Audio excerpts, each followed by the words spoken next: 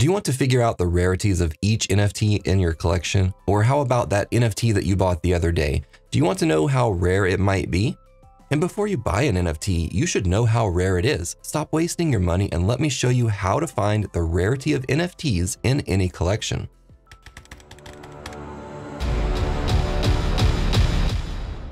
NFTs in collections like CryptoPunks, the Bored Ape Yacht Club, and CodeCats have attributes, some more rare than others. This makes some NFTs in the collection worth more than others.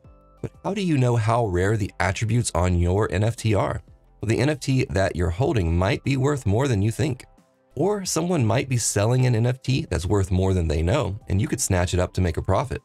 Quick disclaimer, I'm not a financial advisor and everything that I present in this video is for educational purposes only. If you're looking for financial advice, consult a professional. So how do we figure out the rarity of attributes on an NFT and the rarity of the NFT as a whole? Well, here's the formula. We divide the specific attribute count, the amount of times this specific attribute shows up on an NFT, by the total NFT count in the collection, and then we divide that into 1. Here's an example. Let's say that this hat shows up 1,000 times in a collection of 10,000. That would be 1,000 divided by 10,000, which equals 0.1. Then we take 1 and divide it by 0.1, which equals 10. So 10 is the rarity score of this specific attribute. Now let's say that this other hat shows up 100 times in that same collection. So that would be 100 divided by 10,000, which equals 0.01. Then we divide that into 1 and we get 100. This one is more rare. Its score is 100. So first we figure out the scores of all of the individual attributes. And then to figure out the NFT's overall score, we add up all of those scores of those individual attributes. And this gives us a total rarity score for the NFT. The higher the score, the more rare that NFT is. If you're a collection creator and you've been using my 10K NFT collection GitHub repo to create your collection, or if you've seen this video, I've added a rarity calculator into the repo. If you want to use this independently, I also have a dedicated repo just for the rarity calculator, which can be used to get the rarities of any NFT collection, and I'll go over how to use each of them right now. First, we're going to look at the integration with the 10K collection repo, and then we'll look at using the calculator independently for any collection. If you want to skip ahead to that, just use the timestamps. The rarity calculator in the 10K collection repo works off of the metadata.json file that gets created in the process. You'll also see 2 new utilities under utils called getRarity from metadata and rarity rank. And just so you know, this rarity.js file is from Hashlips and calculates rarity based off of your layers after you generate your images. It also doesn't calculate rarity in the same way as I do. So let's look at the getRarity from metadata file first. So we're first going to read the metadata.json file and parse the data, and then we're going to process the rarity of the NFTs. So in this function, we're first going to loop through all of the NFTs, and then we're going to check to see if attributes exist. If they do, we're going to loop through all of the attributes, and we're going to keep track of the rarities in a rarity object. If the current attribute is not in the rarity object, then we're going to add it. And then also if the attribute value is not there, then we're going to add that and include a count. And then we'll increment the count every time the specific attribute is found, and we'll calculate the attribute's rarity using the same formula that I explained earlier. After that, we'll add a rarity score for each NFT. This is the sum of the rarity scores of each attribute on the NFT. Next, we're going to sort the NFTs by the total rarity score, and we're going to add a rank number, and then we're going to sort it back to the original sort order by addition. Lastly, we'll save the results to a new file called metadata with rarity.json. So let's go ahead and run this now. We're going to open our terminal, pressing Control backtick. So we'll type node utils / get rarity underscore from metadata. And that's pretty quick. Let's go ahead and take a look at this. Under our JSON folder, we should have metadata with rarity. If you want to go ahead and scour through this huge file manually, go ahead. But next, let's look at the rarity rank file, which I've written to help us pull out specific info from the rarity metadata file.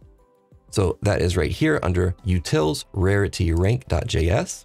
This file, when run, will prompt you to help you find NFTs by either the top number, like top 10, top 100, or by a specific edition. So first here, we're going to, again, get our metadata with rarity.json file, and we're going to parse that data. And this is where we start prompting the user. You can enter 1 if you want to get the top whatever number of NFTs, or 2 to get a specific NFT by edition.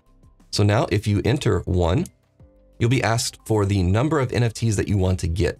And then it will sort the NFTs by rarity and give you the top whatever number you entered. That will then be console logged. Now, if you enter 2, then you'll be prompted to enter the NFT edition number. Then we'll find that edition and console log the info. So let's give it a try. We'll open up our terminal now. And next we're going to type node utils / rarity _ rank. All right, so let's enter 1 and then let's get the top 10. All right, so here is the top 10 CodeCats by ranking. And I'm going to blur some of this out because not all of these have been revealed yet. And if we run this again, let's type 2 this time. And let's see about edition number, I don't know, I'm just going to pick a random one, 23. So CodeCats number 23 is ranked 2,766 out of 10,000 currently. So that's not too bad. Now, if you want to use this rarity calculator independently to get any collection's rarity, use my NFT Rarity Calculator repo. Let me show you how to use it. Go to the repo, it's linked in the description. If you don't have a GitHub account, it's free. I recommend signing up.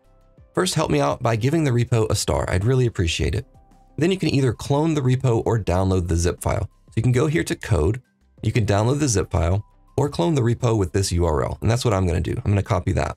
And if you download the zip file, unzip it and open the unzipped folder in VS Code. If you don't have VS Code, go to code.visualstudio.com to download it for free. Since I'm using the clone feature in VS Code, I'm going to go over here to source control and I'm going to clone repository and I'm going to enter that URL and then hit enter and then select the location where I want to download it and then open the folder. If you don't see all of these exact options, make sure that you have the GitHub extension installed and log into your GitHub account in VS Code. So down here, you can see under accounts that I have logged into GitHub. But if you've downloaded the zip file or cloned the repo, either way, this is where you're going to end up. So now we need to install our dependencies. This does require Node.js. So if you don't have Node.js installed, go to nodejs.org and follow the installation instructions there for your operating system. Again, everything that we're using here is completely free. So back in VS Code, let's open up our terminal, control backtick, and let's type npm I, and that will get everything installed. Now, if you have any errors here, be sure that you have Node.js installed properly. Okay, back to our files here, you're going to see this rarity rank.js and rarity.js. These are similar to the files that we looked at in the 10K collection repo. Now, the difference here is that we don't have the metadata.json file to use to calculate our rarities. So we need to get all of the info for the collection that we want to calculate rarities for. To do that, we're going to use NFT port to get this data. If you don't have an NFT port API key, go to nftport.xyz to get one for free. After you get your API key, open the .env.example file, enter the key here just like this without any quotation marks, and then rename this file to .env. So just take the .example off. Now let's go to the rarity.js file. And the only thing that you need to change in here is the contract address and chain. Now this works on Polygon or Ethereum. I'm going to leave my CodeCats contract in here and leave the chain at Polygon. If we scroll down here, you'll see that it gets all of the NFT info for this collection from NFT port and then processes the rarity the same way that we did in the 10K collection repo. Now it is going to take a little bit longer because it has to go out and get all of this data from NFT port. The bigger the collection that you're checking, the longer it's going to take. So let's go ahead and run this. For this one, we just type node rarity. It's going to give us an update every time it receives a new page. So it goes out and it's limited to 50 NFTs per page. So if you have 10,000 NFTs, that's about 200 pages. Let's speed this up for time. Now to get all of this data from my collection, it took about 5 minutes. All right, now that we have all of our data, we can run rarity rank just like we did before to get the top number or specific token ID. So let's run that, node rarity rank, and let's select number 1, and let's get the top 10 revealed CodeCats. All right, so here's the top 10 with their ranking score. These are worth the most. If you own a specific CodeCat, we can check that with option 2. And let's say number 123, that's ranked 230, pretty good. All right, I want to look at one more. Let's change the contract address to the Sketchy 8 Book Club collection from my friend Daniel at Hashlips, which is on the Ethereum network. So let's change this to Ethereum. So let's save that. We're going to go back to our terminal And let's run node rarity again. And again, we're gonna have to wait and collect all the data, and then we can check the rarities. So we'll speed this up again. All right, now let's get the top 10 from this collection. There we go. There's the top 10 from the Sketchy 8 Book Club collection. Be sure to check it out. It's a really cool collection. It's time to release some more code cats. Let's see if you can get a rare one. Download and run the Rarity Calculator repo to find out how rare yours is. Each batch that is released will be priced at the average sale price from the last 30 days. The price continues to go up, so if you've wanted one, now's the time. Buying or selling an NFT without knowing how rare it might be is dangerous. It could cost you a lot of money. Or if you do know its rarity, it could make you a lot of money. I hope this tool helps you out. Help me out by liking this video and subscribe if you haven't already for more videos like this.